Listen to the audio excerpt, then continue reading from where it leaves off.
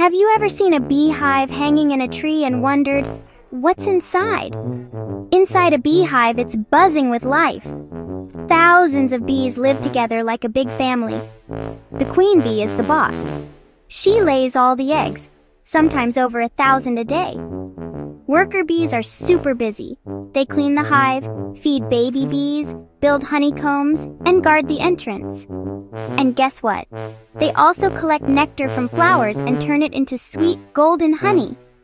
Inside the hive are tiny wax rooms called honeycombs. They look like perfect little hexagons. Some are for storing honey, some are for raising baby bees.